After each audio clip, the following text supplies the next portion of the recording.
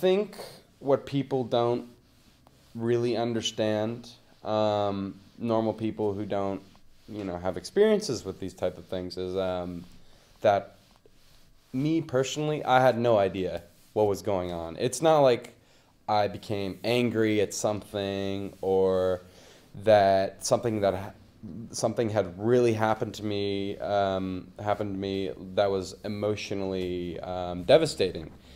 It was just like I lost touch with reality. I had been a normal kid, happy-go-lucky. My friends would poke fun at me because I was always smiling and always making jokes, and I was the most upbeat.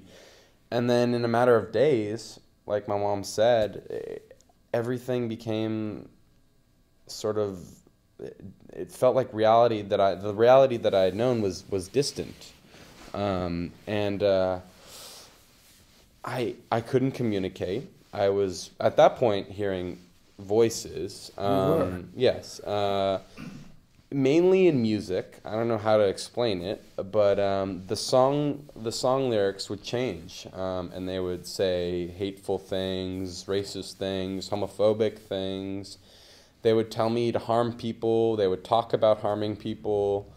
And I really didn't know how to vocalize it, because I think any rational person would be like, "You're making this up. This isn't true, Andrew." It's sort of like the boy who cried wolf. So I figured I wouldn't cry because no one was going to come for me. So did anybody ever come up with a diagnosis here? At that point, it was determined that Andrew had psychosis, otherwise unspecified. And that was in June of 2008. And he was in the hospital for about 5 days. Then he came home, and he was better after receiving some medication, and he was seen by a psychiatrist for several months. And then he went off his medication after about 6 months, and about 3 months later, without any other form of treatment, no more visits to the psychiatrist, no more talk therapy, he had his second psychotic break. So eventually, Andrew, did they tell you what you had, what you were suffering from?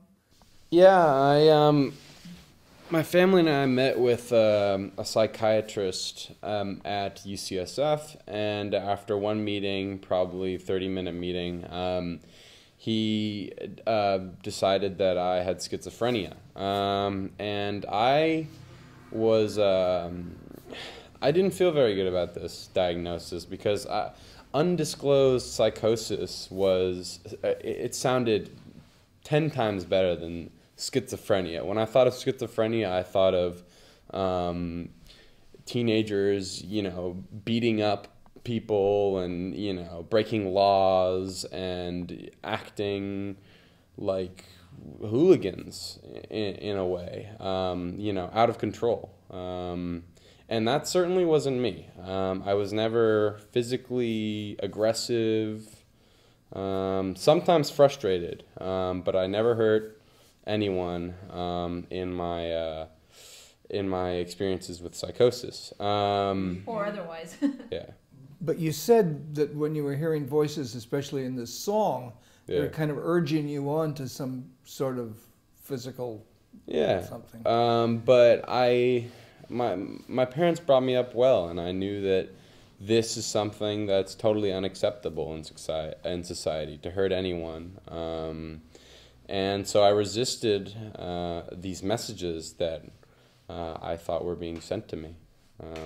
And I'm glad that I was able to persist and to avoid any physical altercation.